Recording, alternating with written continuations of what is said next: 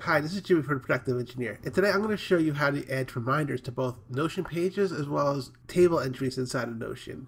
The process is actually the same, but it could be different for tables, so I'm going to show you both ways.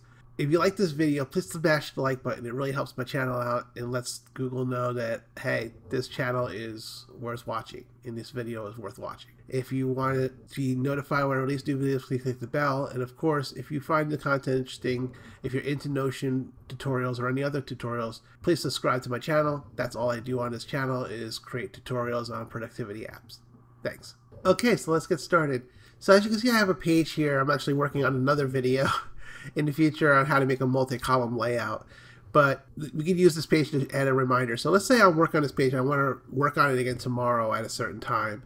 So the easiest way to do that is to come down here where it says type / for commands and type the @ symbol, and that brings up the picker, and you can type in a couple of different things here. You can add a reminder, you can add a person, assign a person that this page is to, or you can link it to a page. In this case, we're going to create a reminder, and the easiest way to do that is once you hit that @ symbol, type in the word remind, and then what's going to happen is you're going to see a couple of things happen in this submenu. The default is remind tomorrow, so when you click that, obviously it's going to remind you tomorrow.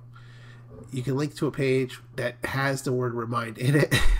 And also here you can create a new remind subpage with the title remind, or create a new remind in a different page. But when you say @remind, what we really want is to say use a date. So let's say I want to say remind me for Friday at, let's say, 11 a.m.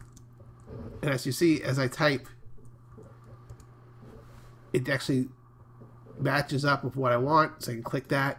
And now you can see I have a reminder for this page with the little alarm clock that says it's going to remind me at 11 a.m. on Friday. So that's how you do it for a page. It's pretty straightforward. If I wanted to change that, I can just delete that out, hit @remind, and let's say I wanted to do next Thursday as an example. It understands natural language, so I can sit here and say next Thursday, and it knows that next Thursday is November 5th. And I can also sign in a time I want. So let's say at 1:15 p.m., for example, to be really specific for some reason. And as you see, it understands what I'm typing because it has an entry here, and I can just click that. And now, November 5th, which is next Thursday at 1:15 p.m., I'll be reminded. So that's how you do it for a page. Next, I'm going to show you how to do it for a table entry. So let's say you have a database or a table in Notion, and you have a date entry inside of your, as a column inside your table. You can actually use that date as a due date as an example, and then assign a reminder based on that. And I'm going to show you how to do that in the next section. Okay, I'm back. So now I have a very basic table here that I'm going to show you. It has a date field. As you can see, I actually have that as the first field here. And I can actually click on this and then bring up that date picker, and as you see, if this drink 8 glasses of water as a habit in a habit database, let's say I want to create a reminder for that to do it, to start reminding me at a certain time to do that. So if I scroll down here, I have remind, and then this by default it's none, but you notice there's a little arrow here. That means it's a drop down. If I click it, I actually have a couple of options by default. So on day of event, the default's going to be at 9 a.m.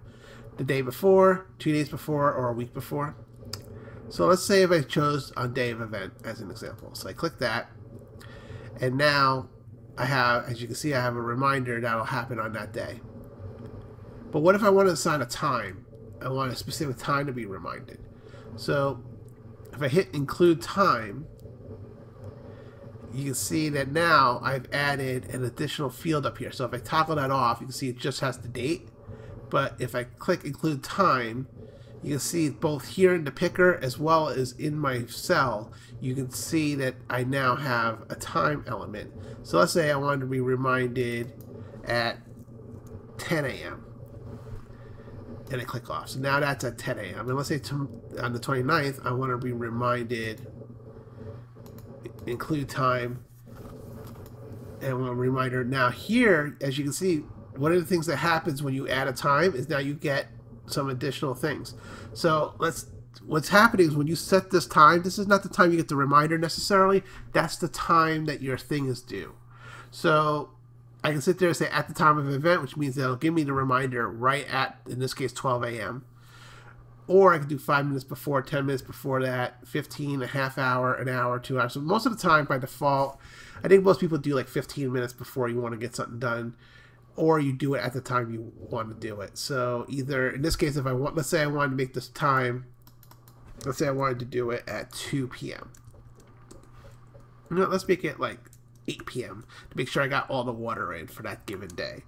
So if I hit 8 p.m., right, and then I hit the drop down, and let's say I choose 15 minutes before, what'll happen is it says 8 p.m. is my due date, my due time, but what'll happen is at 7:45 p.m. is when I'll get my reminder. If I come back and say, you know what, no, I want to rewrite it at the time of the event, at that point, then it's going to, at 8 o'clock, it's going to give me that reminder. And and the nice thing about this is you have several, you can still have the day before, the 2 days before, when you have the time. If I turn the time off and then click on it, you can see it goes back to the defaults, which is on day of event, 1 day, 2 day, and 1 week. But if I click include time, it changes the entries I have here in this drop down menu, and you can actually specify, you know, a day before, 2 days, an hour before, etc. I normally just use the 15 minutes before. If it's something that I want to work on, like if it's a task that I know I need to prepare for, I'll make it like 15 minutes before. That way I know, okay, in 15 minutes I have to do this, so now I start getting my work area ready to go. So at that time I can just bang out what I need to work on. Now the other thing you can do, let's just say no reminder here, and let's say no reminder on, you know, let's open up this page. Let's say I don't want to use this date page. I just want to do a simple reminder like I did before. Remember that every row of a table is essentially a page.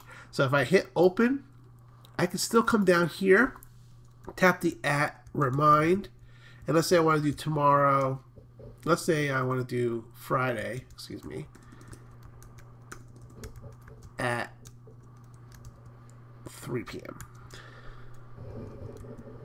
And as you see, I didn't have to type the :00. I just type 3 p.m. and it knows that that's 3. You know, it understands that that's a time, and I can click that, and it'll remind me at 3 p.m. on Friday to do this, to make sure I've done this. Well, I hope this tutorial was helpful for you. If you liked this video, again, please Hulk smash that like button. It really does help out my channel. It helps it grow and get exposed to various people that might be interested in Notion videos.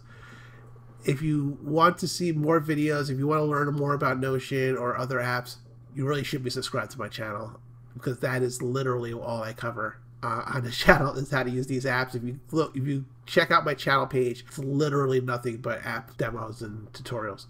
And lastly, if you want to be notified when I release a new video, please click the bell. And also, actually, lastly, if you have any questions or any comments or anything you want to ask me, just leave a comment. I read my comments and respond to them. If you go through my comment sections of my videos, you'll see that I'm answering comments that people leave.